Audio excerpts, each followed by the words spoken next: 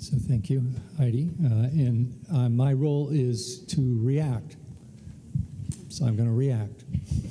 If I get the... All right. So my reaction is actually framed by what I think is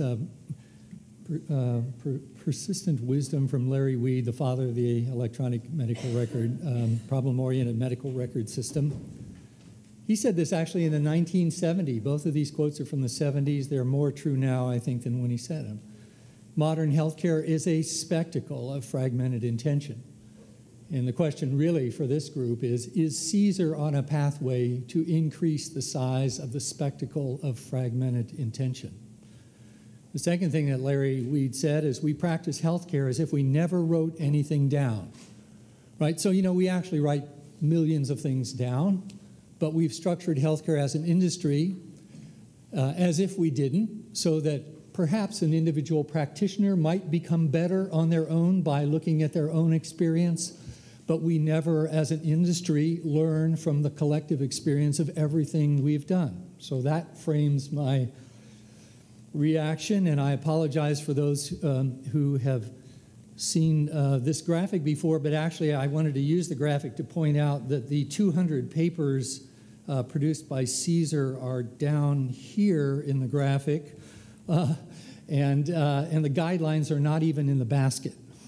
So clearly the method to ensure that you either have decades-long delays or you simply make no systems-level impact in healthcare is you rely upon clinicians reading and remembering clinical reports, the published literature, and guidelines. So to paraphrase James Bond, the world of all of these acronyms we're talking about this morning really is not enough. And it's not enough because none of them, at least in my view, would contribute in even a small way to the goal of a self-optimizing healthcare system that learns from every decision event.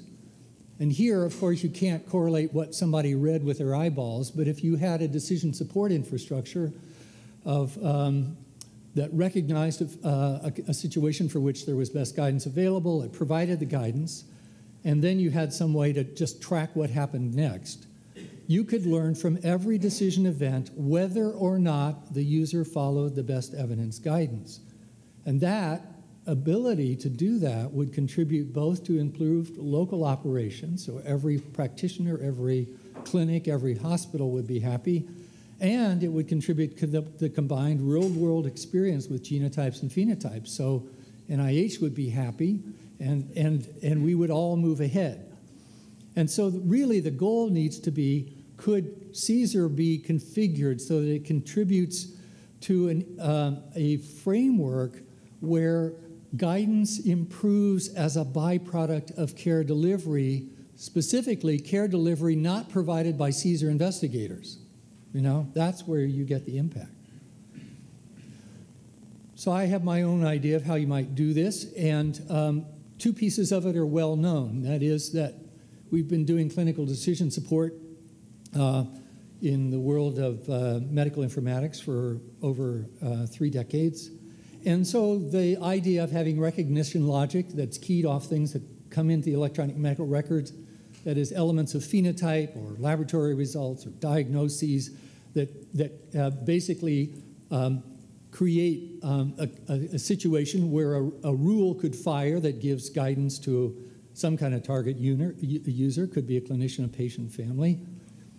But by and large, what we have failed to do, and what I believe CSER to date and ClinGen and the other groups have failed to do, is then have that rule connected to a downstream decision support like recognition logic, that is automated recognition logic for the correct thing happening or a good outcome or a bad outcome.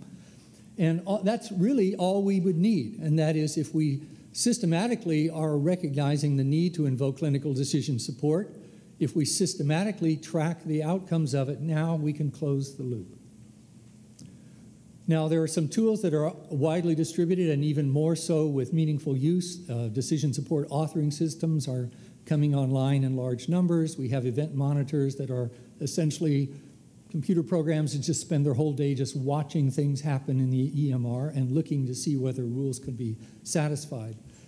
And we do have system-generated alerts at hopefully the teachable moment of testing, therapy, decision-making, counseling. But what we largely lack are the things in the italics. That is, we then do not downstream have automated tracking of outcomes versus those user decisions. And we also lack something that is prominently featured in the precision medicine planning for its cohort, and that is incorporation of patient-reported outcomes, and that is, what did the human being for whom this was intended actually experience?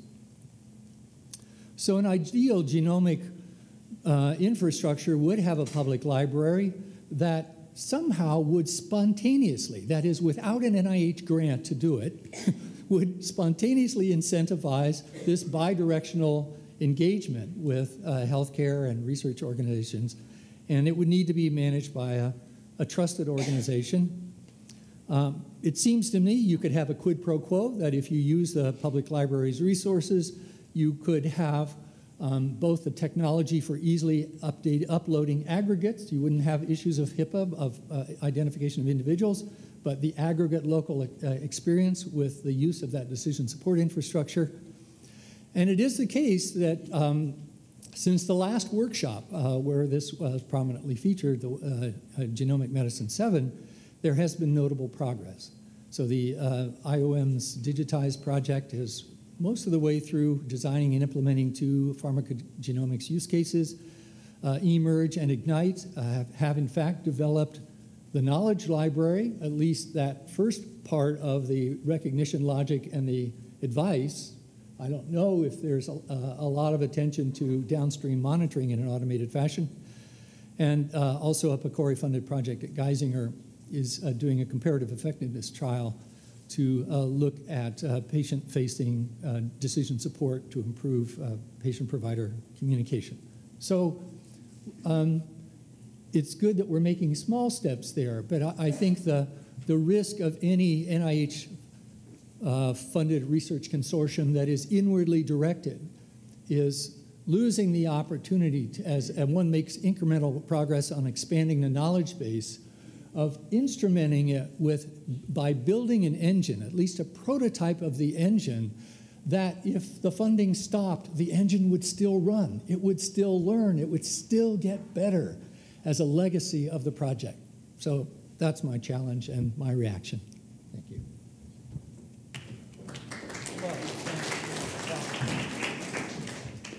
We'll decide later whether you deserve that applause.